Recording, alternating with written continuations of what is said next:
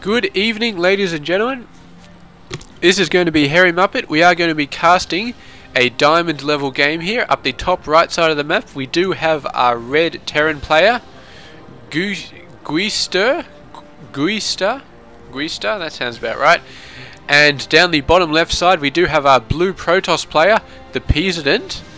Now he's a player that we've seen once before in a previous game. I believe it's called Farewell Larry. You should go and watch it out because it was a pretty good game, and yeah, it was actually it was quite a game, I can tell you that. But there you go, you should definitely go back and watch it. But we are going to be watching the second game of ThePeasident, and yeah, we'll see how he goes in this game. He did pretty well in the last game, so we're going to see how he does in this game. And there we go, early supply depot coming down. Not much to talk about. I like talking about this gap, not only because there's nothing else to talk about at the start of the game, but also because I just like the way this sort of juts out. If you get a few buildings in there, you can really sort of close this off, and it's nice because you can get a big army. Like I've seen siege tanks put on this side, and this is really good because it's very hard for the army to go in there and try and hit them when they're down in this area. They're sort of protected by this rock wall sort of thing, but of course it does work both ways. So there we go. Well, we've got some tech down in the corner. I'm not sure what he's trying to accomplish with that. He's trying to make him believe that he's going for a sort of rush, maybe. But he is gonna... He almost went down there and saw it.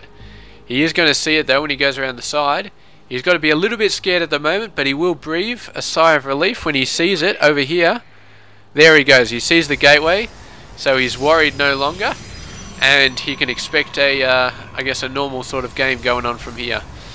There we go. This probe's still being chased. The SCV constantly going after him. He must be worried by some sort of a warp in or maybe a cannon rush. And he was, you know, he was right to be worried for a little bit there because he couldn't see any of the buildings.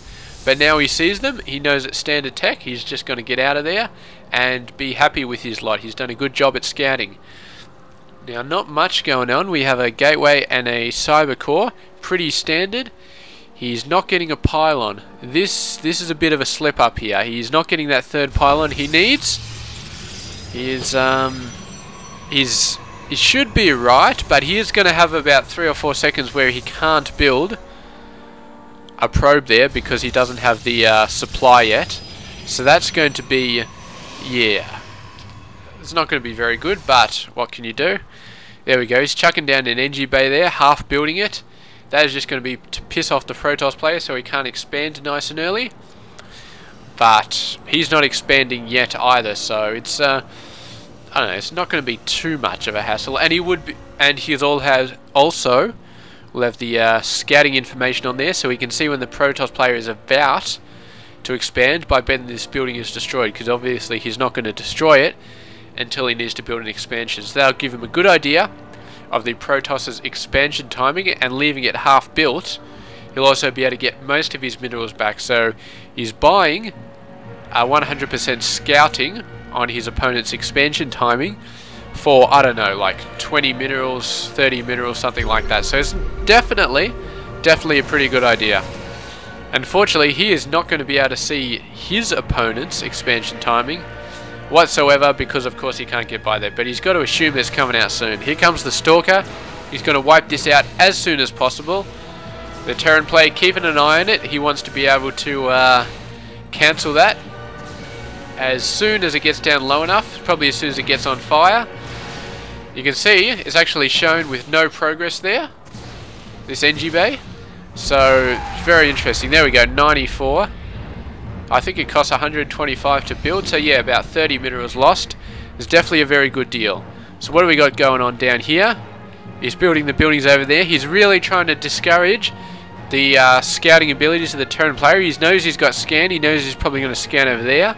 So he's probably going to miss the Robo Bay. But we'll see exactly how this goes. Robo Bay is not exactly secret tech.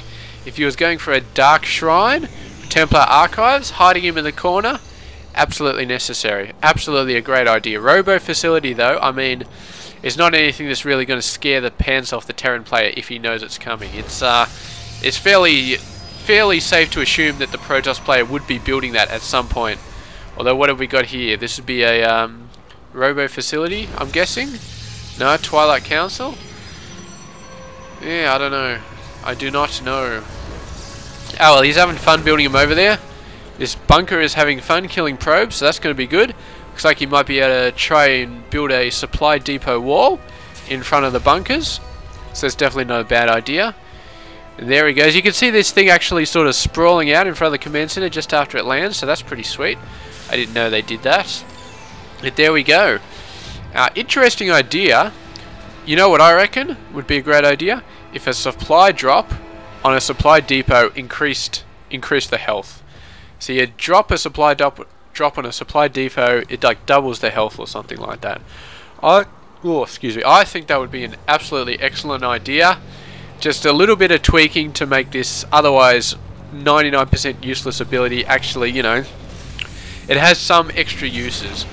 I probably won't send an email to Blizzard because I'm far too lazy, but if anybody else watches this video, feel free to take credit. Well, don't take credit, but send the idea in and mention my name. And if you feel the need to say how awesome I am, then by all means, please do. But yeah, I reckon it would be a great idea. Supply drop does something for the barracks. Maybe just increases the armor, but you know, definitely should increase the health. I mean, make it a little more beefy or something like that. Yeah, it'd be pretty awesome. God, I'm already starting to yawn. I got to get this video done with as much professionalism as I can. I actually tried to cast a Grandmaster's game last night. Cast it too late, yawning too much, and I just said, you know what, screw it. This is a fairly good game. And it was an alright game. I think it lasted like 5 minutes or something, so there you go. But yawning, I'm going to try and cut back on that, so I'm going to try and cast games a bit earlier. Of course, it's like 10 to 9 at the moment, so I've failed tonight, but the other nights, try and cast them a bit earlier. Here we go, Dark Shrine. Ironically, he's not building that in the corner, he's building that right there.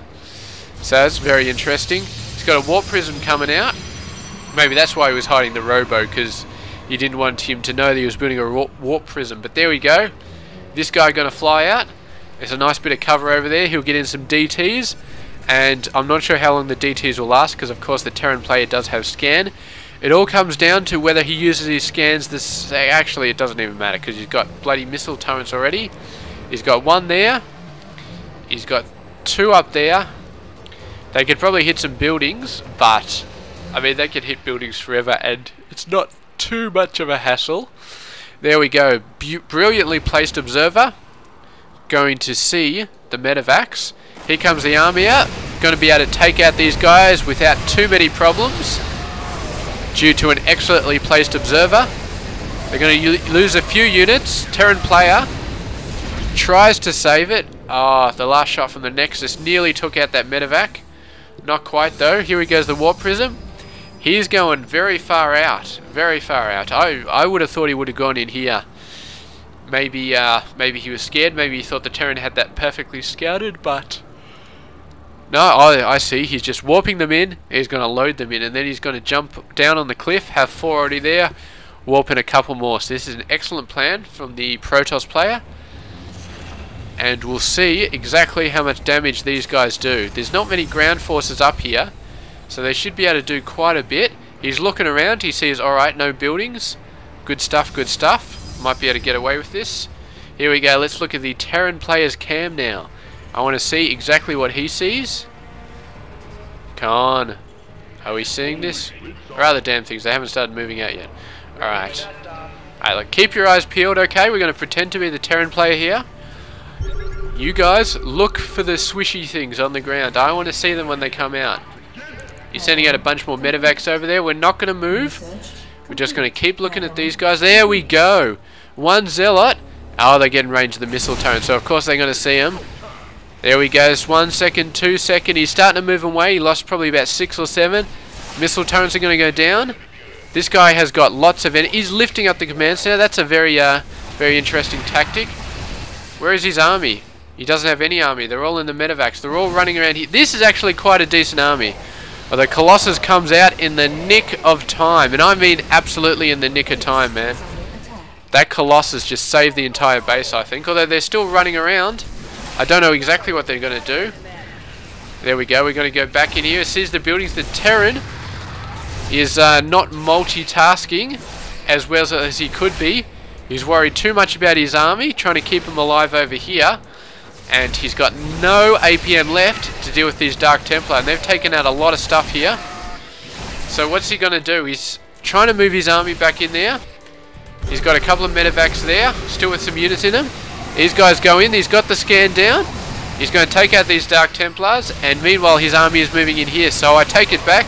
His multitasking is not as bad as I thought it was. And he's going to move in there. And, just taking out. I think they got a pylon there, and that's about it. So that's not too much to lose. Meanwhile, if we have a look at the income tab, Terran players a good 11 workers behind now. So yes, he did lose about, I'd say, 10 workers there, maybe a little bit less. But very, very nice attack from the Protoss player. The Protoss player, of course, he was in a lot of trouble down here, but the Colossus came out at the perfect time, and the force fields were really nice. So he managed to hold it off, even though in my opinion the Terran player did have a more impressive army. And here we go, these guys are going to run in. He doesn't have an army over here. He does have a lot of workers though. He doesn't have a missile turret, but of course without an army it's not going to matter. There we go. Go on guys. Here we go, these are the forces coming. We're just going to see the scan any second now. There we go, there's the scan. That's it, he's going to run. He's outside the range of the scan. He's just going to say, there's another scan.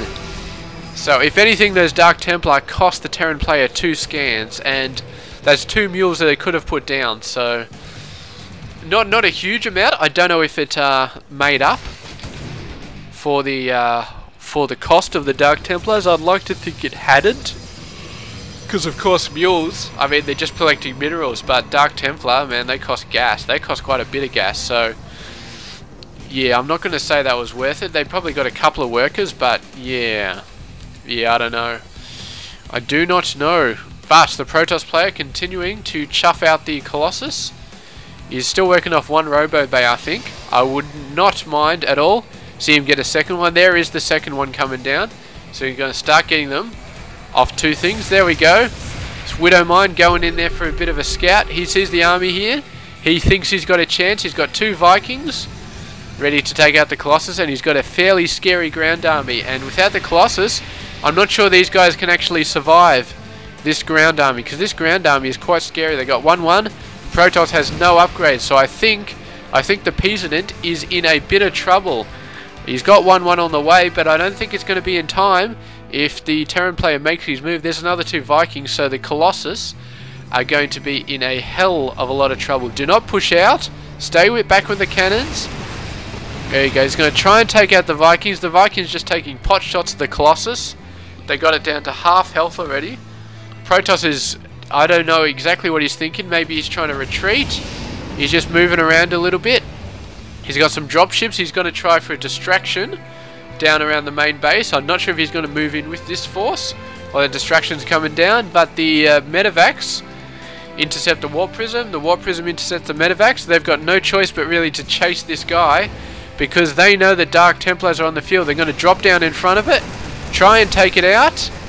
And there we go, nice stim going in there. The Protoss player is going to take advantage. This is an awesome timing attack. Going in there when half the army was going off, chasing down the medevacs. The Stalkers here, they're going to try and take out the Vikings, but they've got a very good position. A couple more Vikings come in. The Stalkers have got to start taking these Vikings out. The Vikings have such a good position though on top of those cliffs.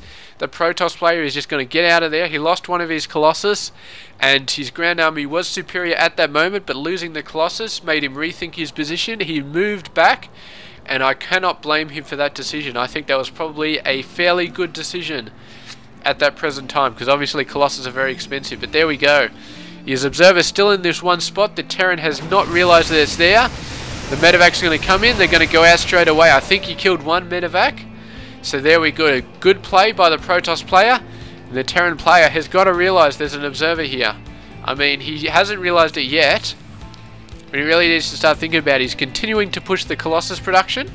He's got a ton of minerals, and yeah, but his ground army is getting pretty good. The Stalker numbers. What has the Terran got? Terran's got 1-1 still. He's not going for 2-2 upgrades yet, so I'm not sure what this guy is going for. He expected an attack, maybe from the medevacs, but there was none coming, and that may have been just a bit of paranoia going back to his main base, but it does cost him. He's going to have to go in there, get the flank. Where are the Vikings? They're on the other side of the army. There we go. These guys aren't going to attack, they're just going to run. They've taken far too many stims, and they do not want to get in range of those Colossus, so they're going to do a bit of an attack. They took out the Nexus, that was their main job. The medevac's going to come in while the Protoss player is out there. The Protoss, meanwhile, looking around the middle, trying to get those medevacs, but they know exactly where the medevacs are now. And this army is too much for a couple of Stalkers to just warp in and take them out, so he needs the main army back here. And the Terran player is doing some fantastic pressure so far in this game. He's really done a good job with the medevacs, he's really done a good job with his main army. And the Protoss player has got to feel frustrated at this point. And man, he is going to be supply capped so hard. It's taking so long for his army to get in there. I'm not sure why he's taking so long. He's trying to organise a defence there at the same time.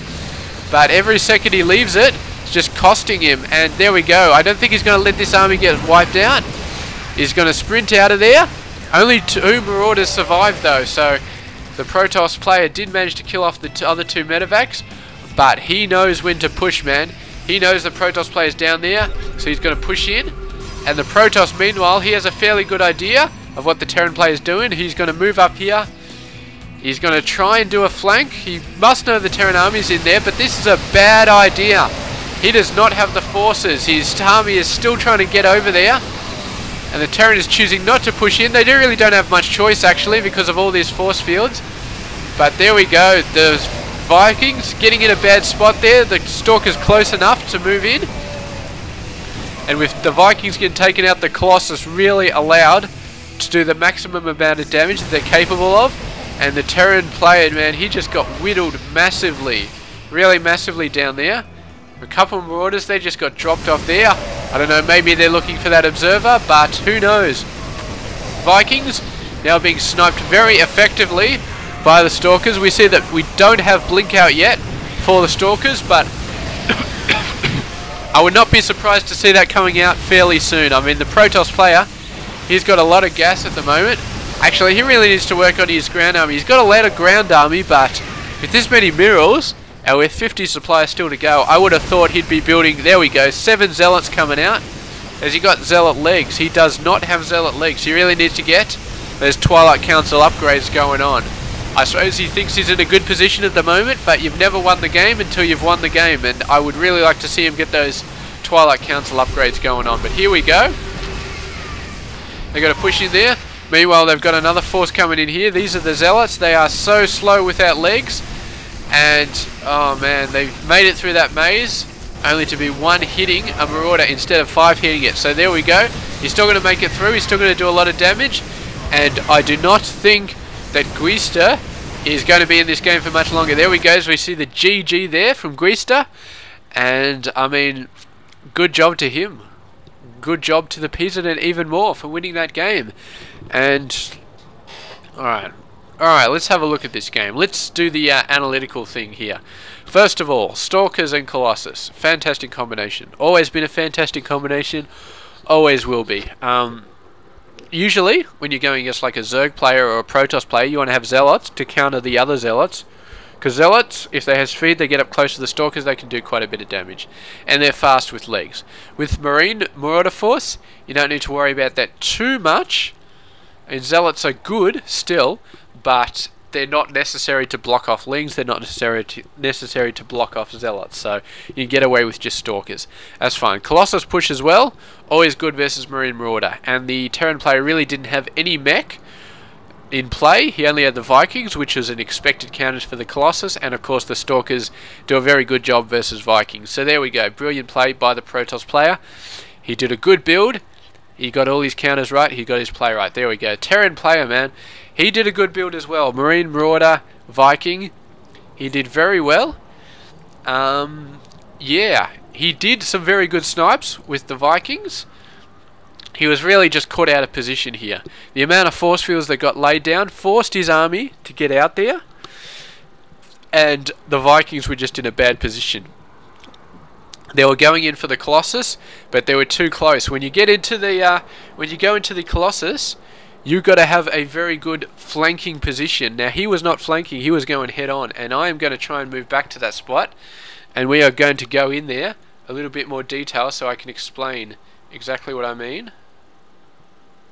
Is about here. There we go.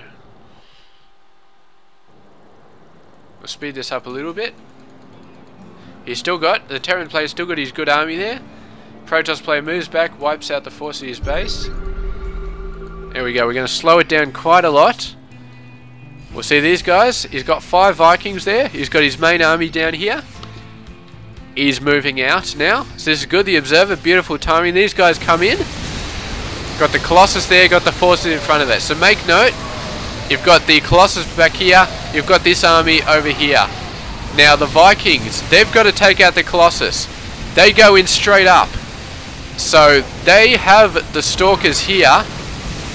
They're pushing in towards the Stalker forces. What you really need to do is you need to hit this force sideways. I can't really say what a good approach would have been at that point. Maybe from these cliffs up there, but even so the Colossus were constantly moving forward. That was a bad position all around. The Stalkers were in a big group here. The Colossus started off here. They moved in a little bit. They were surrounded by Stalkers at all sides. So it was a bad place for the Vikings to have that attack. The only thing I could have said was that they might have come in over the top of the Marines and the Marauders and shot at the Colossus like that. That would have been fairly good, because of course the Stalkers in the good position to kill the Vikings would have been all attacking the Marines and the Marauders. So the Stalkers would have been distracted by the Marines and Marauders. The Vikings might have had a bit more time to shoot it out. But of course the golden rule for this Vikings is you want to have, at the absolute minimum, you want to have 2 Vikings for Colossus. One Viking can take down a Colossus in, you know, a decent amount of time, but you do not want a decent amount of time. In a decent amount of time, the Colossus will wipe out your entire Triple M army. You want these Colossus to go down like a ton of bricks thrown out a window, man. That is how fast you want them to go down. So you want, at the very least, you want 2 Vikings per Colossus, and if possible, even more. Like for this, I would say, for a group of 3 Colossus going in there, I would have liked to seen something like 8 or 9 Vikings going in there just to really make it stick, just to really take it out. And the thing as well with this battle over here, the force fields, they were keeping the Marine Marauder force back all the way over here. So when the Vikings came over, they were all basically on top of the force fields almost. So they were closer to the Stalkers than the Marines and the Marauders.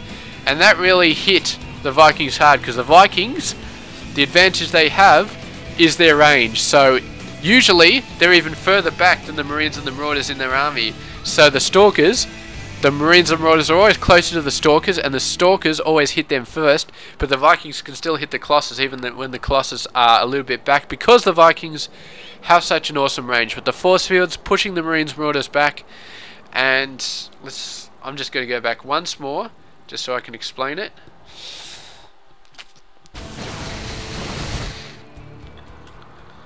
But there we go. I mean, at this point, this was basically just horrible. I mean, he was moving the Vikings in over the force fields, and the army was already running away. So these Vikings should never been anywhere near this battle. But there we go.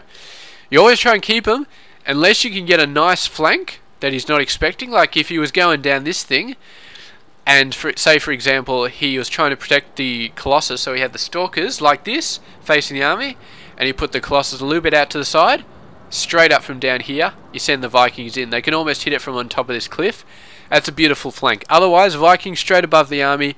The Stalkers have a higher chance of hitting these Marines rather than hitting the Vikings. This flank in here, with all the Stalkers around this area, it wasn't really even a flank. It was half into the main army. But there we go. I think I've done enough talking about Viker positioning micro, and I think you guys probably got the gist of that. So there we go. Some very important tips on attacking a Colossus force when you have Vikings. So there we go. Thank you very much for watching this, guys. I hope you enjoyed this diamond level game between these 2 very diamondy level players. This has been Hairy Muppet. I'll see you guys next time.